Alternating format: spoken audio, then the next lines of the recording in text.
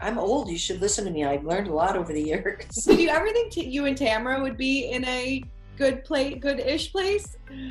Yeah, I always thought we would because we were all like sisters in the beginning. We watched every episode together at my house. Our kids all were raised together for 5 or 6 years, and except Shane wasn't around much because obviously he had left for school.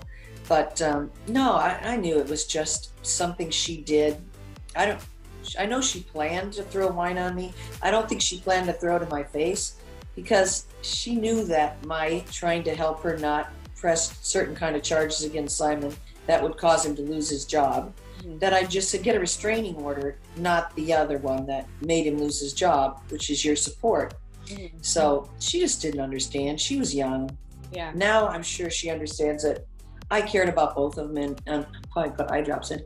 And it came from a good place. I always give people advice. If you don't want it, don't listen to it. But I'm old. You should listen to me. I've learned a lot over the years.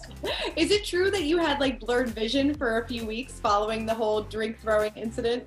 Yeah, if you've ever gotten lemon or alcohol in your eye by accident, opening champagne or something, yeah, it was maybe a week and a half. Yeah, that's a They gave me drops and stuff and dilated my eyes, but it burned. It was like a full glass of wine, and I don't know why my eyes didn't blink shut. I think it was shock.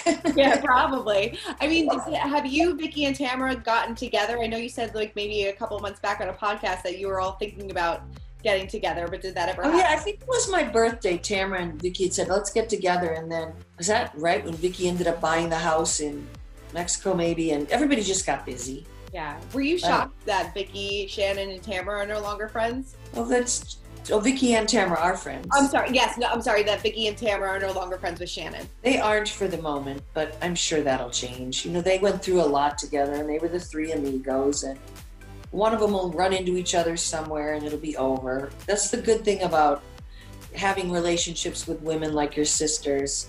It all gets blurred in the end. What does it matter? I mean, when Simon was diagnosed with cancer, all of us reached out to both of them. And, you know, it's life, and life moves on, and people do bad things, and you forgive and forget. Yeah, that's all. Definitely. Do you think Bravo made a mistake in not having Tamra and Vicki back?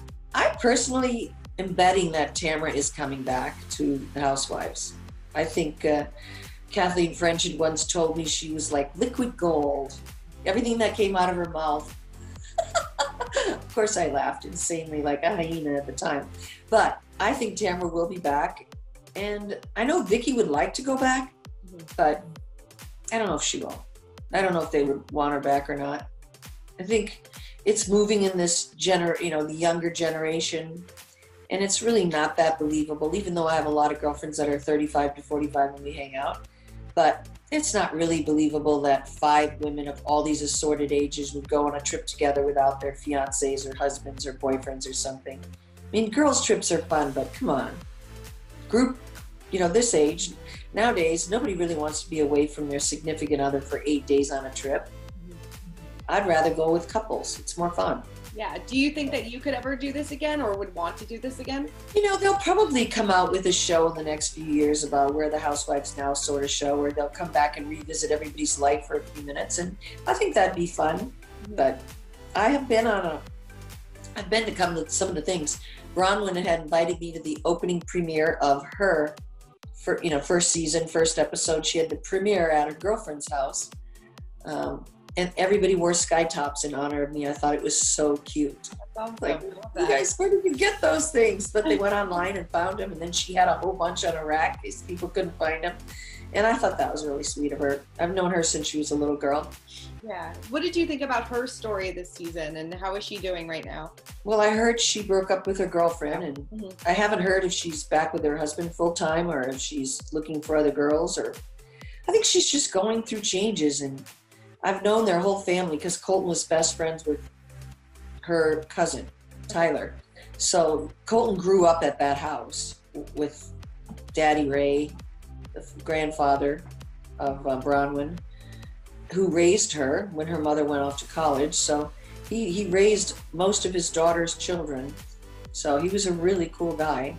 Taught my son a lot about fixing things and sewing things and Colton can take stitches out of people, and he's really talented from that guy who was a doctor. Yeah. You know, I spoke to Gretchen recently, and she said, which was kind of interesting, she said that this season really didn't have a lot of relatability. She felt like she really couldn't relate to what was going on in everybody's lives. And, you know, Andy said that he thinks that, you know, Real Housewives of OC needs to be reworked. Do you agree with that? It was a rough season with not really being able to film and having the cast be their own producer, you know, directors and stuff. So I'm sure it needs some work.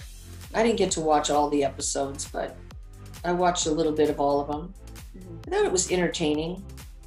I don't know, I kind of liked back in our day when we were celebrating our kids going off to college, going off to jail, going wherever they were going. You know, we had more meaning with the families than just women going out and getting their faces done, their lips done, doing a lot of crazy stuff. Yeah, you think it was more real life back then? Well, back then, nobody knew. Yeah. Then it all became, let's promote this, and I've got vodka, I've got purses, I've got makeup. Everybody had something they wanted to promote, so I don't know. Then it stopped being kind of real.